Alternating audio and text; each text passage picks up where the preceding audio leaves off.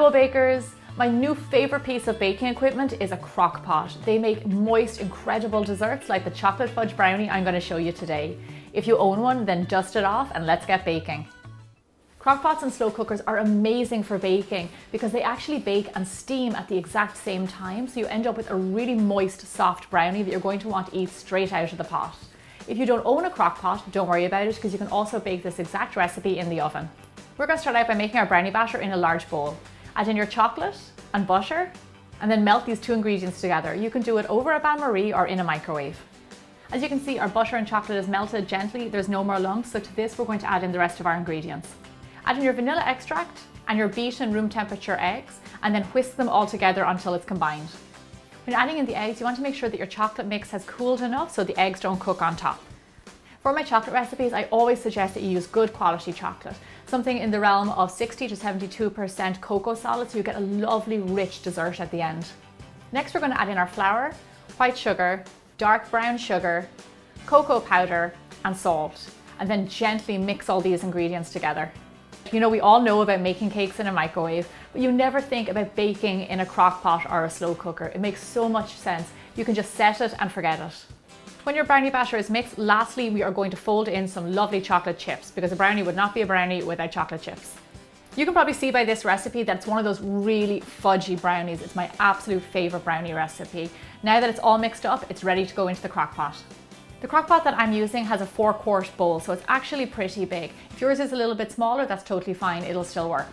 Before you add in your brownie batter to your bowl, we're going to use my little trick of taking an old butter paper and then just grease the sides of your bowl. It just means that your brownie won't stick in there, and also when it comes to washing up, it'll make your life a lot easier. Pour your chocolatey brownie mix into your greased crock pot. Once you put in your brownie mix, if you need to flatten it out, then just do so with your spatula and make it nice and even on top. So what I have here is a mix of hot water, brown sugar and cocoa powder, and what we're going to do is pour it directly on top of the brownie. You don't want to stir it, just pour it straight on top. So what this mix actually does is creates that steam that I was telling you about earlier, and that's what makes the brownie really moist. So it's like a magic mix. Then simply just put on the lid. Now this chocolate fudge brownie does take a while to cook. I'm going to cook mine on high, but every crock pot and slow cooker is different, so I advise you just to keep an eye on yours, but I'm going to show you throughout the cooking what it's supposed to look like so you'll know when it's done. The recipe for this chocolate fudge brownie, along with lots more, can be found on my website, biggerbolderbaking.com. So I just wanted to show you that after an hour and a half, this is what my brownie looks like. As you can see, it's starting to bake up into the liquid and it's starting to get really moist. So it's still not ready yet, we've got a bit to go, but it's looking great. So back on the lid and we'll come back when it's done. My chocolate fudge brownie is done. The kitchen smells like a chocolate factory, and I'm just going to show you exactly what it should look like. Look at that, how moist it is. All the cake has risen up. It's absorbed all of that liquid. For right now, I'm going to take it out of the crock pot and set it aside for around 30 minutes. Let it relax, set, and then it's ready to be eaten. Serve yourself a big scoop straight from the crock pot, and I like to top it off with some vanilla ice cream.